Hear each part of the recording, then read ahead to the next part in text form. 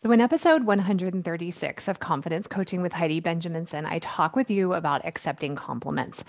And I share with you lots of reasons why it's possible we're not comfortable accepting compliments. That's a very common thing. So, if you have felt that way, don't worry. It means that you're normal, you're human. But here's the thing is this is a really, really good skill for us to master because we will invite so much more positive into our lives when we are willing to accept compliments. This is a very mature thing to be able to do. If we can't accept compliments, well, there's just a sign that there's something going on with our self-esteem, with what we believe about ourselves.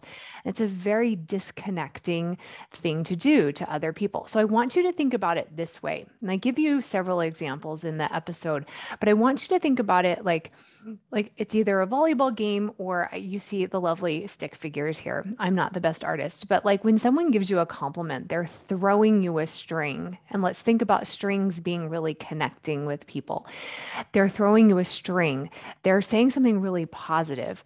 When we deflect and say something negative about ourselves, we're really rejecting that thread. We are not connecting with that person. We're also not connecting with ourselves because we're not willing to look at the greatness, we're not willing to see the goodness. So we're not only not connecting with that person, we are disconnecting further from ourselves.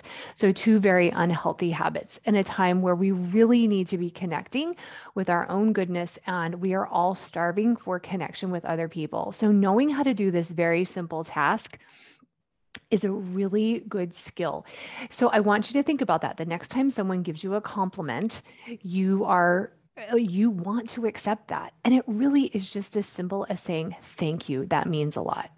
So practice saying that. Just practice it. Thank you. That means a lot.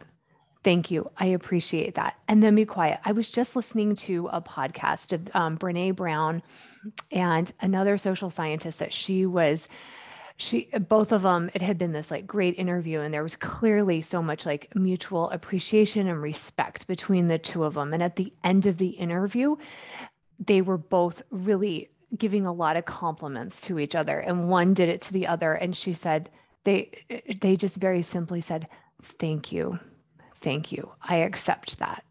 And because I had been working on this, I really listened for that, and I thought just how beautiful, right, when someone can accept that compliment, it makes us feel better. You know how you have felt if you give someone a compliment and they then say, oh, no, but I didn't do that well. It doesn't feel good inside you because your emotions have been rejected. Okay.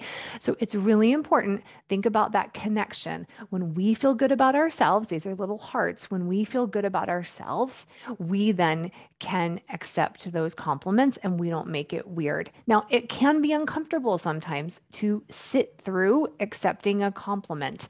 We want to figure out, why is that uncomfortable?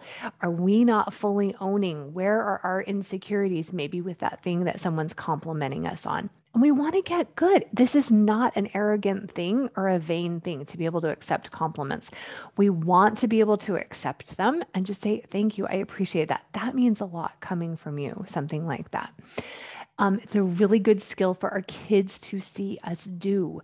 As we are able to acknowledge this goodness, this is such an important habit for our children to see us do. They become more emotionally mature when they can see us do this. If you would like any help doing this, I have just a few spots open for the summer for coaching. Please reach out, make a consult call on my website, HeidiBenjaminson.com.